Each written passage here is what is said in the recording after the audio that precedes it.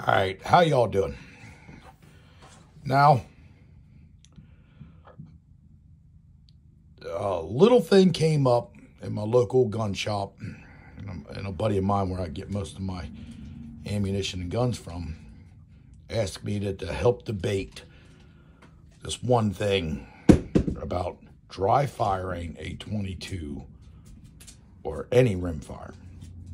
And I'm like, everybody knows you don't dry fire a rimfire. And there's for a couple reasons. Now, the problem is I got rid of the other firing pin and I bought this used firing pin. This is like the third time I had to fix one of these old Remingtons.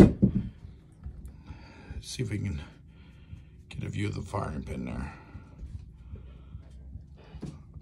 Almost positive you guys can see that. Yeah, see it? Now, this used one, you could definitely tell was dry fired into steel. Let's talk about the rimfire here. Here's a spent shell. I just made sure that this used one would work. Let's see that spent shell. See how it hits the side of the casing there? And it bulges it down there. Now, I'm going to try to shine a flashlight. This one doesn't seem that bad, but if you keep dry firing it, what happens is a piece of metal, which is very thin, hits a flat piece of steel, which is designed not to hit. It's designed to hit brass. Now, the reason I'm going to show this one, because I can get this firing pin out pretty easy. There it is. It's a bitch to put back together, but there you go. I love these Remingtons. Let's see if I can get the zoom. I mean, at least focus for you. There you go.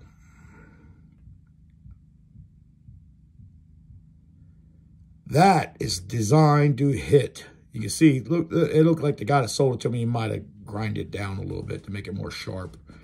But you can see, that thing should be sharper than what it is. I watched a video of a guy with a brand new Savage 22, I think it was, or bolt action. And he kept, to prove a point, him and his big old funky earrings, to prove a point, he kept pulling the bolt back and dry firing the firing pin up against the steel. Why would you do that? What? Now, like this firearm here, the problem with this one, this doesn't have a stay open. So it happens every once in a while, and you can find these firing pins around. And Remington actually fixed the problem by making it a little longer so it lasts a little longer. But still, why would you dry fire a brand new gun just to say you can do it and then try to sell it to somebody else?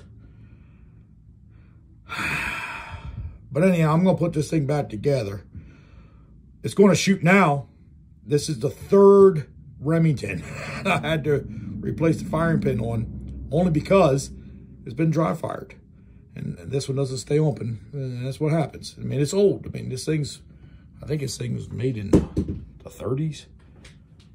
But I'm so good at fixing these things. People say, hey, you fixed my buddies, can you fix this one? Well, there we are. All right. Let's recap. The firing pin is designed to hit that and fire. If you blunt the tip of your firing pin, because this is not a firing pin, it's not like a center fire. It's got to hit the middle and it always hits brass. If you blunt the tip by this thing hitting steel, you know, right here at the barrel, you're going to have to replace the firing pin. The worst thing that can happen, if you destroy your chamber and you keep, this metal keeps hitting, and then what happens is your rim doesn't sit in far enough to take the strike. I probably destroyed one of these already because it wouldn't shoot no more. It would shoot like it would shoot a lot, but like every 5 shots, it would stop shooting. It had nothing to do with the ammo. The problem is they dry fired it so much, there was a mark right there in the chamber, and the rim wouldn't seat tight enough for this hammer to do what it's supposed to do. All right, too long of a video. But anyhow, do not dry fire rim fires. There are certain ones you can.